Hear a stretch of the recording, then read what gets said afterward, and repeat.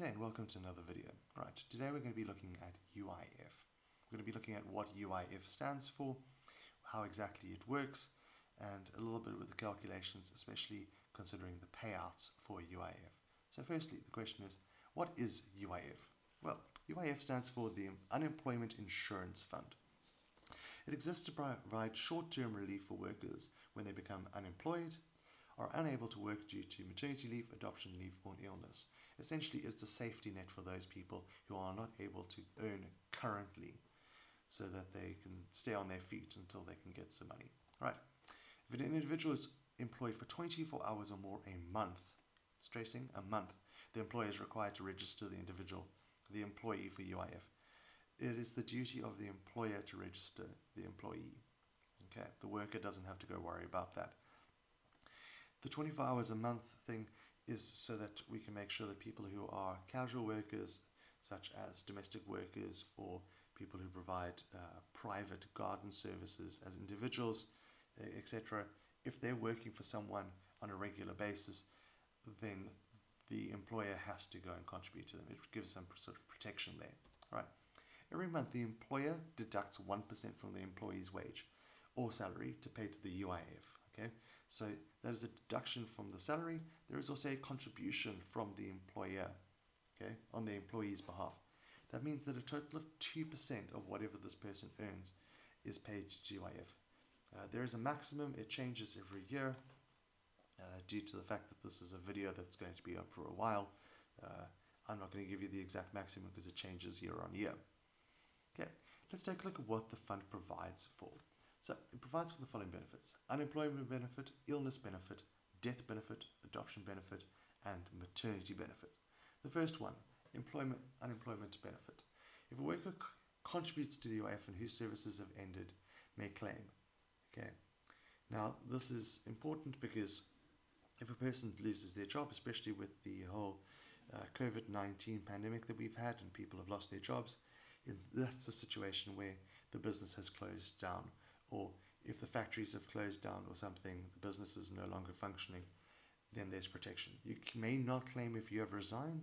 The assumption is that you've resigned out of your own will. It's your choice to be leaving now, and you probably are resigning to go to another job or to go study or some other thing.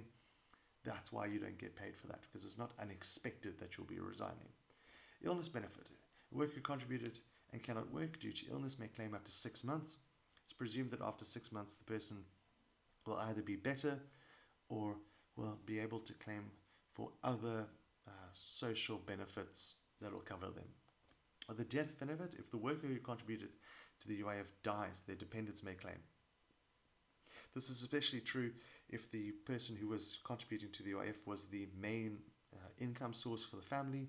It gives a chance for the family to be able to get back on their feet and hopefully find some sort of other income for that time.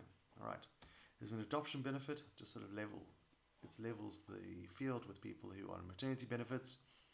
If you've contributed to the UIF and you adopt a child who is under the age of 2, you may claim leave without pay and then claim from the UIF. All right.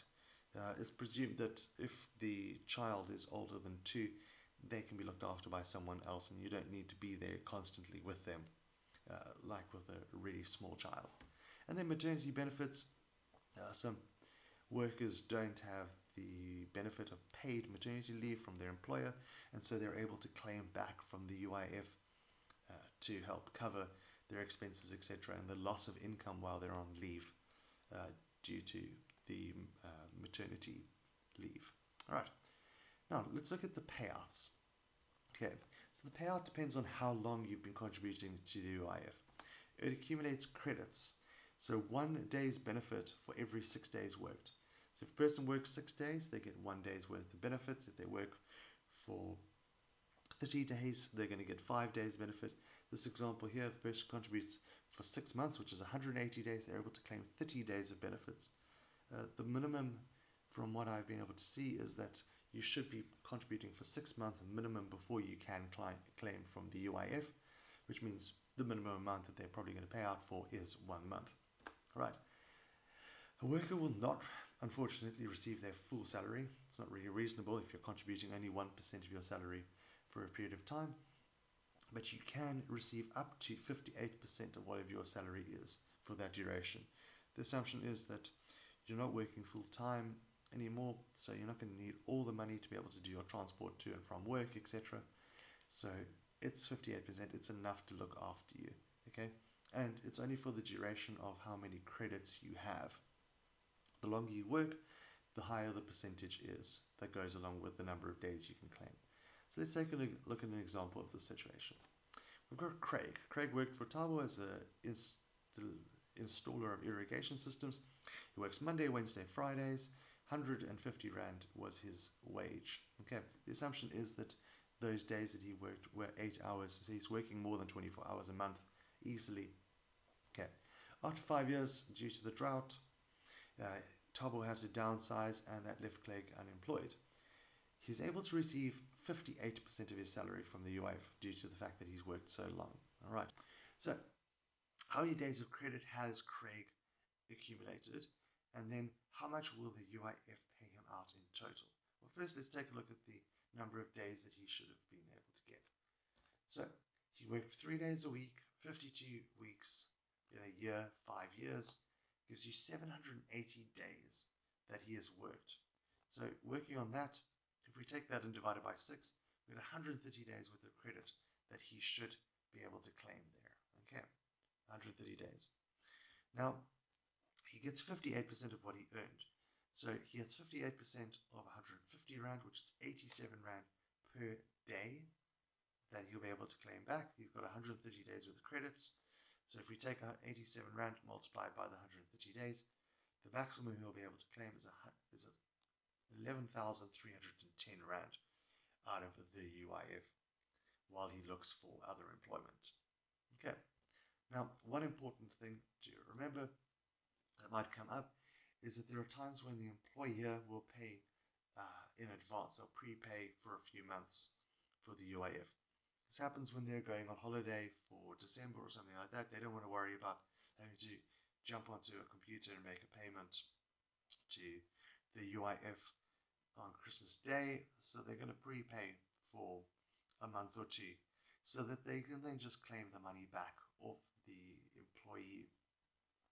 It's a thing of convenience, but you might see questions like that come up. Right, to sum it up, UIF, the Unemployment Insurance Fund, it's there to protect workers when they're unemployed, provide some temporary relief for them and pay them out for their loss of income due to various reasons. Okay, so hopefully that's helpful, and stay safe. Thank you.